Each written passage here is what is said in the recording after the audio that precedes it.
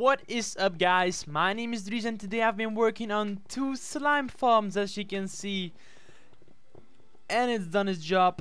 Oh no, I'm not going to get it because it will be hard to get out there. Those are my pet slimes. Those are also my pet slimes, but I just stored them there because it was getting a little bit too much. I'll just show you one slime farm. Oh, nice slime balls. And as you can see, it's not hard because these 17 in my inventory are from the past 20 minutes I've been playing. So yeah, it is not hard, as you can see.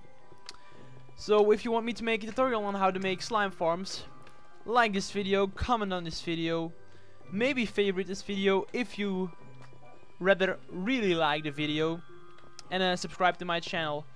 I will teach you guys on how to make these slime farms and where to locate these slime farms, because that's really the most important thing about making these slime farms.